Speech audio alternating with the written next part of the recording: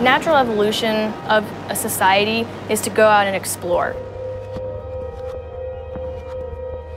It's only natural that the next progression for the evolution of our species is to move off our home planet and out into the solar system. Here's the thing. Eating is the most fundamental basic thing after breathing. Part of what I'm doing is producing robots that can garden in space. How could it get any better than floating in space and eating a fresh strawberry? I can't really think of anything better than that.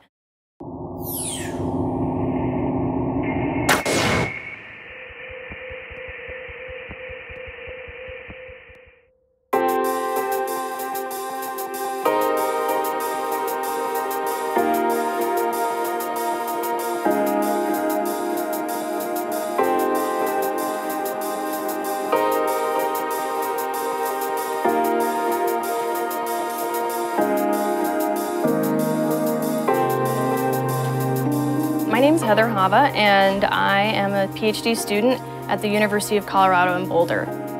I study aerospace engineering sciences, and specifically in the field of bioastronautics. We really go into the depths of how you take care of living things in the space environment. So I would consider myself a space gardener or space farmer.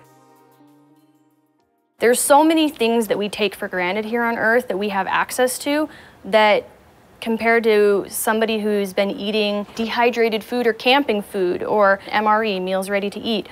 That kind of food is great and can sustain you for a long period of time, but it doesn't give you the enrichment of all the sensory input that you can get from food. And those things are incredibly valuable to people here on Earth and in space. And it's in a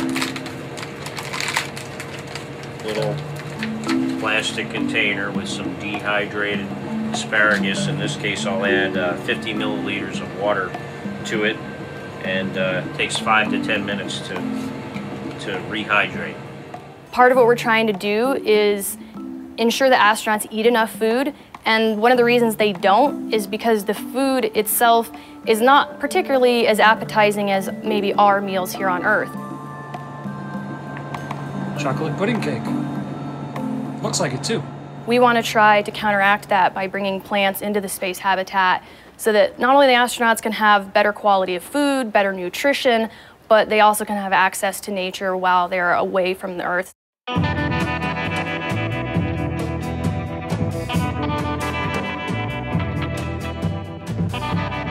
A graduate team here at the university got some funding through a program called the Exploration Habitat Challenge. We built a couple different systems. One of them we call Spot. It's Smart Pot. The other one we call ROGR, the remotely operated gardening robot. And those two systems together can be used to grow plants in a space habitat.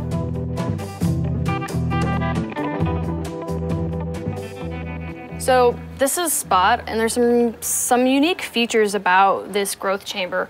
One, it's small and compact, and it can be moved around and placed almost anywhere in a space habitat.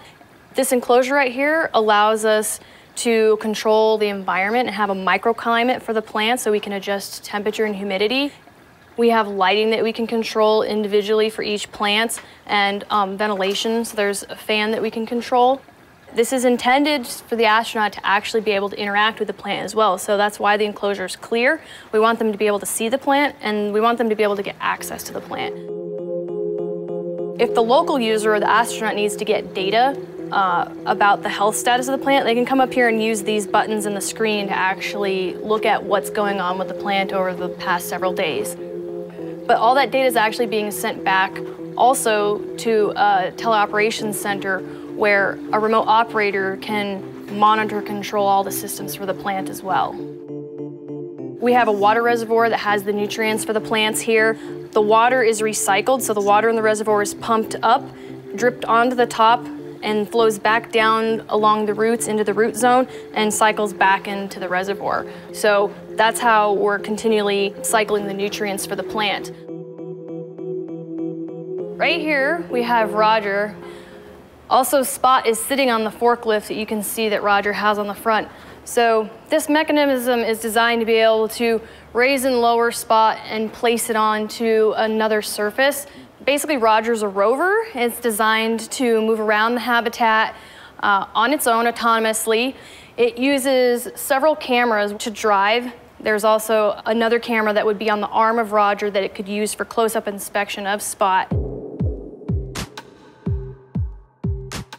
A Spot unit can actually call for ROGR when it needs a care task. The Spot will send out a signal and call for ROGR to come and service it. It can pick up a Spot unit and move it to another location in the habitat. It can also refill the reservoir or inspect the plant and see if it's ready for harvest.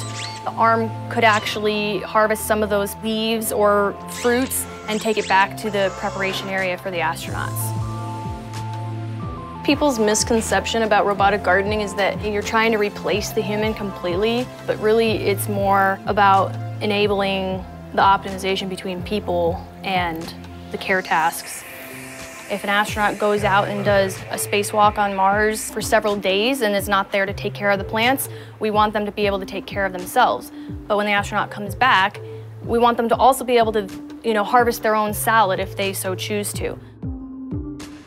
Really, the integration between the robotics and the human is extremely important, and the foundation of that is first understanding how does the human interact with a plant and what are the things that they really get out of that interaction.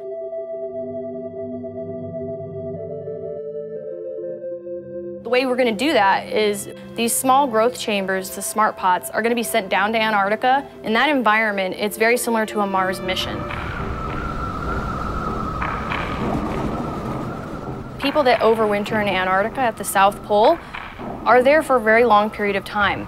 They can't come or go, and other people can't come or go to rescue them if something went wrong. They have delayed communications. So a lot of the environment is very similar to a long-duration space flight. People down there in an isolated, confined environment will actually be able to interact with the plants and will be able to get data back and telemetry about the status of the plants and how well they're doing. We'll be able to know if the people are actually taking care of the plants and that they're doing well, and how much they actually interact with them, which care tasks do they enjoy doing, what are the actual benefits to their cognitive performance and their stress reduction that they get from interacting with the plants. And they have a greenhouse at the South Pole where they can grow fresh food. Lots of the people who are there actually enjoy going into the greenhouse, not only to see the plants, but to be able to smell the live living materials, see the color changes, feel the warm, humid air. Those are all things that in a space habitat would be somewhat of a rare thing for somebody to have contact with. You're in a very stark and sterile machine environment. One of the astronauts that's been on space station recently was taking care of an experiment called Veggie that's growing lettuce and eventually other small vegetables for the astronauts. And they've reported that they've really enjoyed taking care of the Veggie experiment, and they've also mentioned things that they would like to have it in other parts of space station, and they'd like to see more of these plants elsewhere. Once that can be quantified, that actually could bring that break-even point where it's more expensive to ship all your food than it is to ship the equipment and the materials you need to grow your food.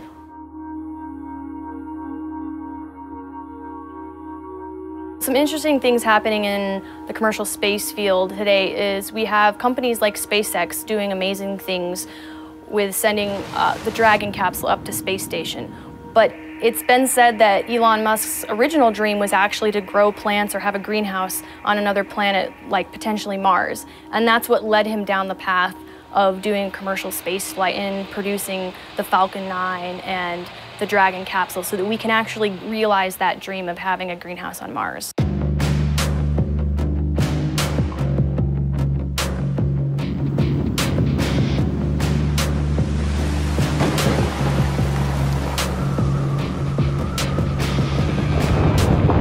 If the Earth one day is no longer inhabitable, we can still continue to progress and evolve by moving off our home planet and out into the solar system. And the work that we're doing now is going to ensure that capability in the future.